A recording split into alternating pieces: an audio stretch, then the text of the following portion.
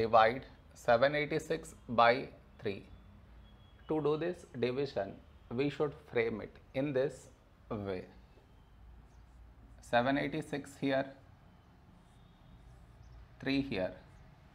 This is your step 1.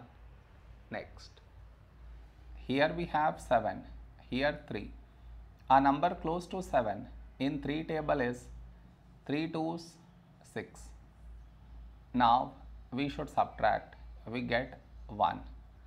After this, bring down the beside number, so 8 down, so 18. When do we get 18? In 3 table, 3 6 18. Now we subtract, we get 0. After this, bring down the beside number, so 6 down, so 6. When do we get 6? In 3 table, 3 2s 6. Now we subtract, we get 0.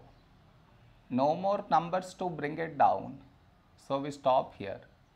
This is our remainder, this is our quotient.